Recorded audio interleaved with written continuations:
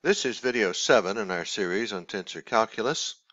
Last time we introduced the idea of a coordinate transformation. This time we'll follow up with several examples to show how they look in real life. Our first example is a transformation between plane polar coordinates and Cartesian coordinates. Here I've got a diagram in which I have both coordinate systems illustrated. You'll see here our value r for polar coordinates out to the point P. This is the angle theta. And I also have on the diagram the Cartesian coordinate system. This is the x-axis running this way and the y-axis running up in this direction like that. Okay, the first thing we need to do is to establish a correspondence to our assigned variable values in tensor calculus. So we'll do it this way. We'll say that the primed coordinate system is going to be represented by Cartesian coordinates, and our unprimed system will be represented by our plane polar coordinates this way. Okay, so if you remember what we're trying to do here, we're going to, we'll start with, I guess, the prime system. So we have this equation from last time that the zi prime coordinates are going to be some function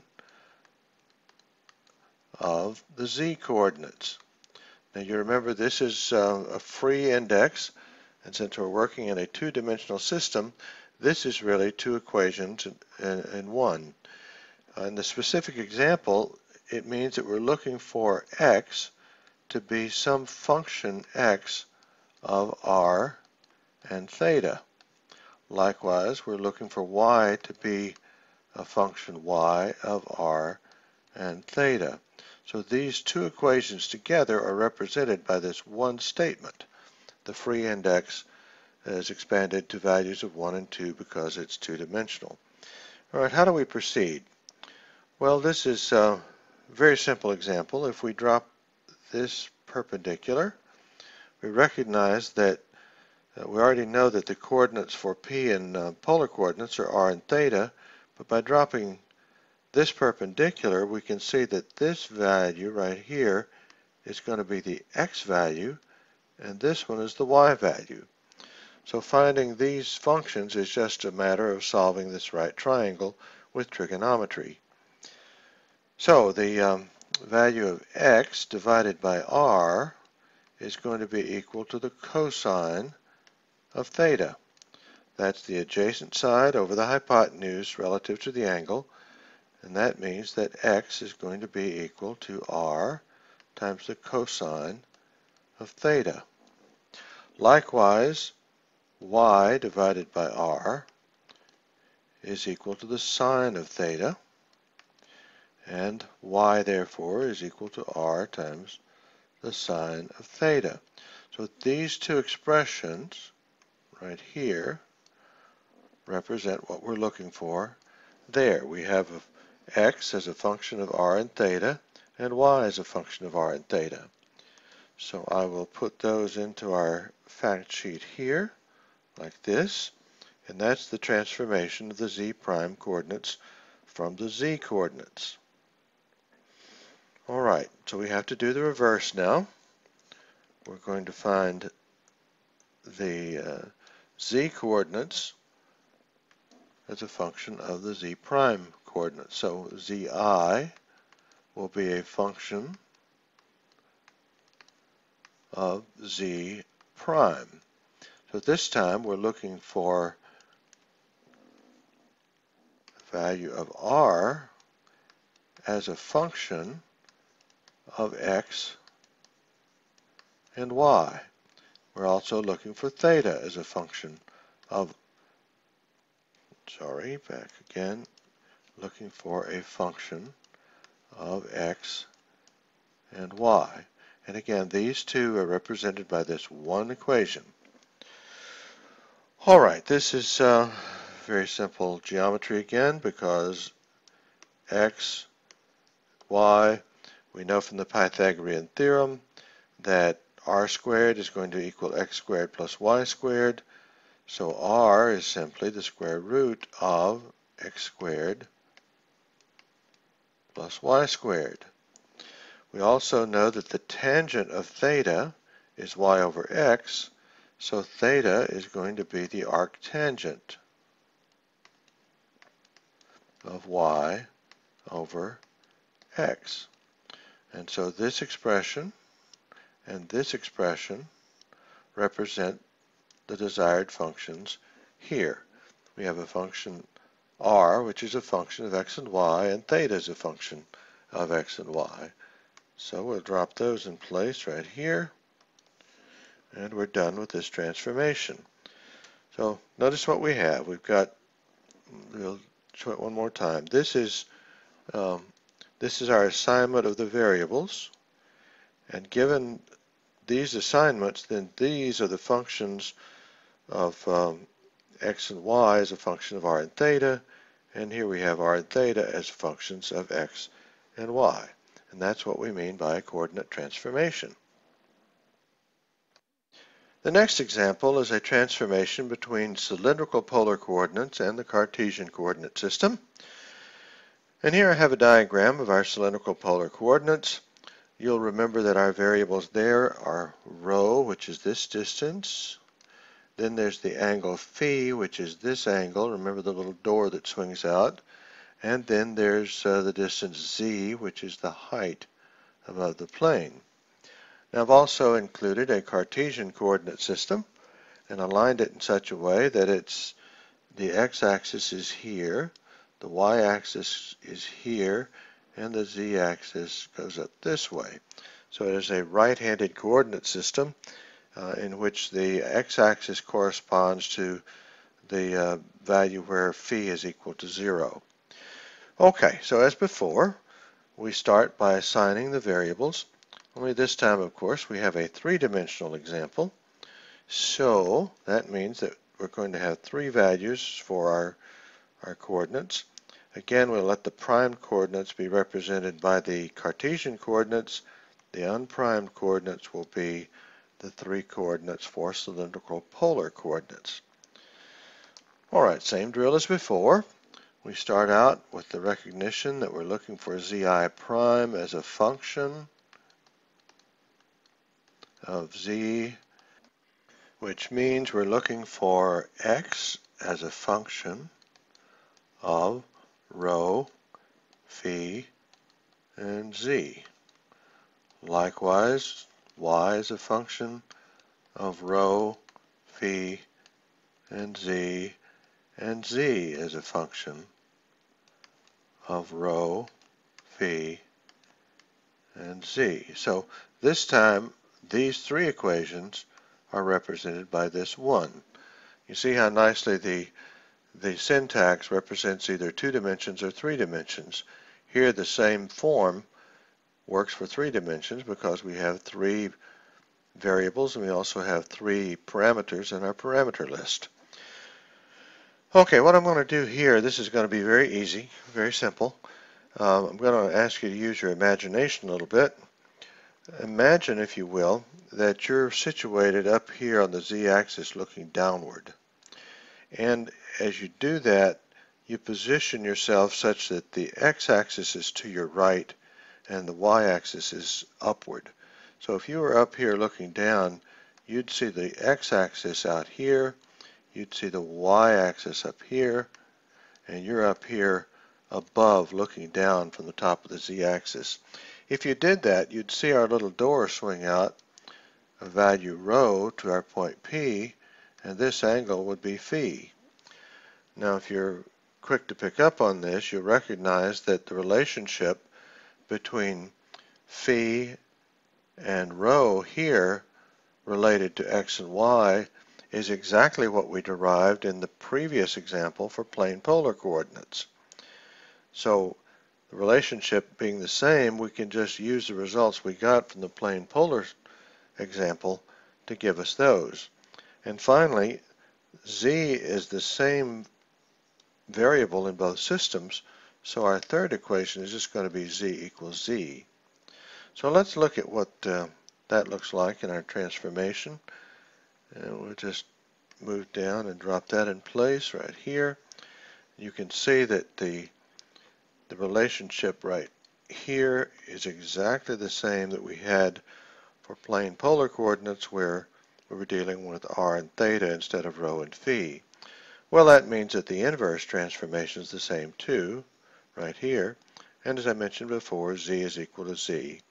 When you stop and think about it, this makes a lot of sense, because cylindrical polar coordinates is really just a third-dimensional example of plane polar coordinates. If you look down from the top of it, we're dealing with plane polar coordinates on many different planes, and the planes are identified with the variable z. So again, this is the result we're looking for cylindrical polar coordinates. Again, we have values of x, y, and z that are functions of rho, phi, and z. We have rho, phi, and z that are functions of x, y, and z. That's what we mean by a coordinate transformation. Next, we have spherical polar coordinates.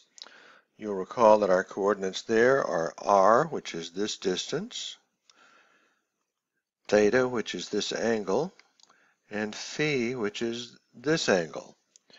And as before, we have the Cartesian coordinate system with the x-axis here, y-axis here, and the z-axis this way.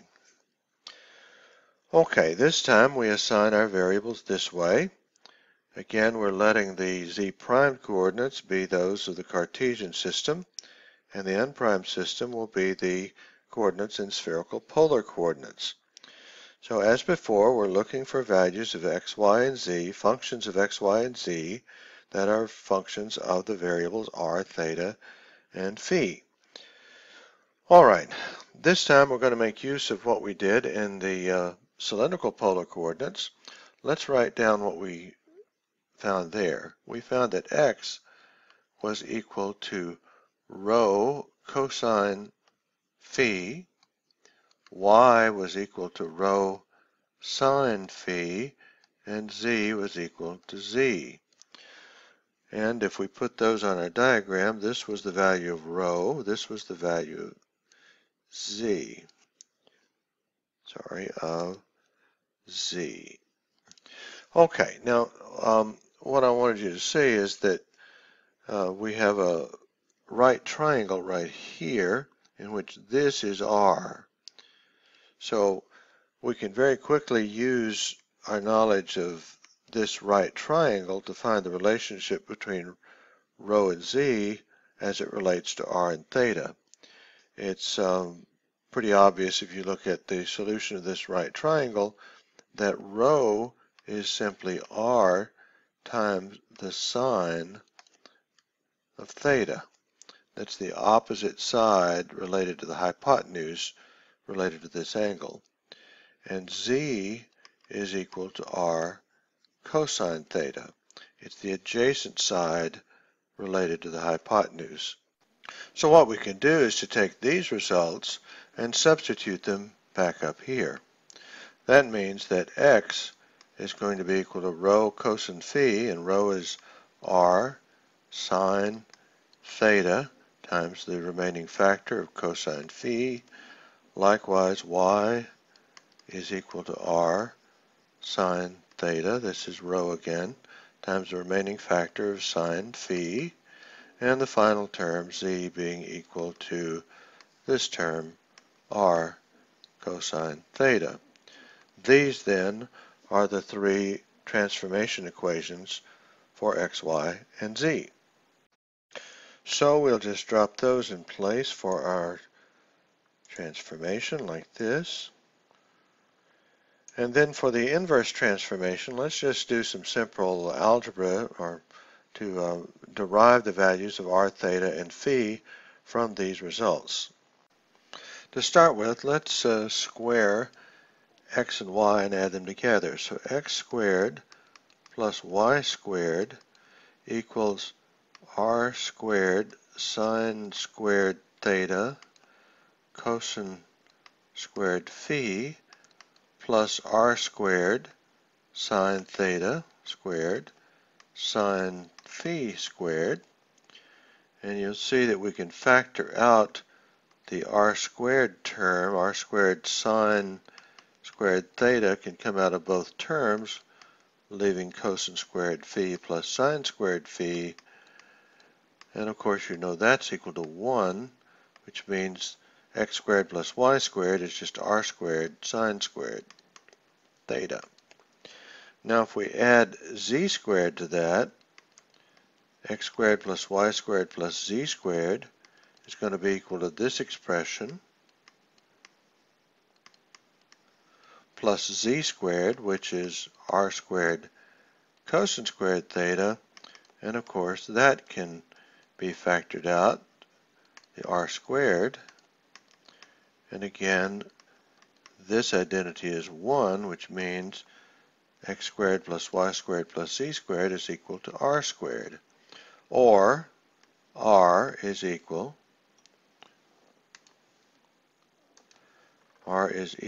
to the square root of x squared plus y squared plus z squared. Now you could have gotten this relationship by geometry, but I just wanted to show you that you could take one result and algebraically invert it to come up with the inverse relationship. Well, let's keep going along these lines. If we wanted to find the value of theta, well, from this final expression here, you can see that theta is going to be the arc cosine of z divided by r. But of course, we're looking for a result that has only x, y, and z in it. We already know what r is from this relationship. So theta is going to be equal to the arc cosine of z divided by square root of x squared plus y squared plus z squared. So that's the value of theta. And then if we take, let's say, this equation and divide it by that equation, you're going to see that y divided by x, I'll do it over here, y divided by x, factors of r sine theta cancel out, and y divided by x is nothing but the tangent of phi, which means that phi is equal to the arctangent of y over x. And so we have a value of r as a function of x, y, and z, theta as a function of x, y, and z, and phi as a function of x, y, and z. And that just shows you how you can start with these relationships and algebraically determine these three relationships without having to go back to the diagram and do any more geometry or trigonometry. Okay, so we'll drop those in place right here, and now we have the complete transformation for spherical polar coordinates. We have x, y, and z as a function of r, theta, and phi. We have r, phi, and theta as a function of x, y, and z. All right, one final example, this time a transformation between affine coordinates, or skewed coordinates, and our standard Cartesian system. I'm going to assign variables this way. As before, our z prime coordinates will be those of the Cartesian system, and this time I'm defining variables u and v to represent the variables in our skewed coordinate system. Noting, if you will, that we have scaling factors of a and b associated with our variables u and v respectively. Now, how that relates to our diagram is that this would be the u-axis, this would be the v-axis, this is the x-axis, and this is the y-axis. Okay, now the real twist here is that the scaling factor adds this to the matter. This distance right here is our u coordinate value being the same as this, but because of the scaling factor, the actual Euclidean distance from the origin to this point must be multiplied by our scaling factor. So AU is the actual distance from here to this point. Likewise, this value is BV, and it will be the same as this distance. Alright, now the key to solving the transformation here is to drop a perpendicular at this point, and note that because this line is parallel to this one, this angle is alpha, and that means that this length being the same as this one, that this vertical perpendicular is going to be BV sine alpha. It's the opposite side over the hypotenuse as related to the angle alpha. And this distance down here is BV cosine alpha. Okay, kind of messy, but you see the idea that we have this distance right here, which is BV, and these two legs of the right triangle relate with factors of sine and cosine accordingly. All right, that means that our transformation works out this way. If we want the x value, we're really looking for the Euclidean distance from here all the way out to there. And that's just the summation of AU plus B cosine alpha times V. It's the sum of this term and this term. And I put V at the end, which is kind of customary with these transformations. Now with Y, it's just this expression. So it's B sine alpha times V. So these two equations are a transformation from UV to XY. Now the inverse transformation just requires a little bit of algebra. First of all, if we divide both sides of the second equation by B sine alpha, we find that V is equal to 1 over B sine alpha times Y. So we're done there. To find the value of U, we subtract B cosine alpha V from both sides, giving us a U equals X minus B cosine alpha times V. Now we substitute the value for V that we just derived here into this expression, AU equals X minus B cosine alpha times 1 over B sine alpha Y. And of course the B's cancel.